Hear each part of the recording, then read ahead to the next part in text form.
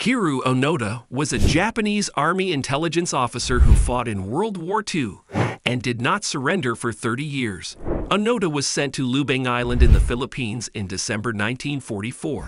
When U.S. forces took the island in February 1945, Onoda and 3 other soldiers refused to surrender. They stayed hidden in the jungle and continued to fight, living off the land and stealing from local farmers. Over the years, leaflets were dropped from planes informing Japanese soldiers that the war had ended, but Onoda and his comrades believed them to be fake. They continued to fight and evade authorities for over 30 years, despite attempts by search parties to find them. In 1974, Onoda finally surrendered after his commanding officer was sent to the island to convince him that the war was over. Onoda returned to Japan as a national hero, but had difficulty adjusting to civilian life. He later moved to Brazil, where he became a cattle rancher and a writer.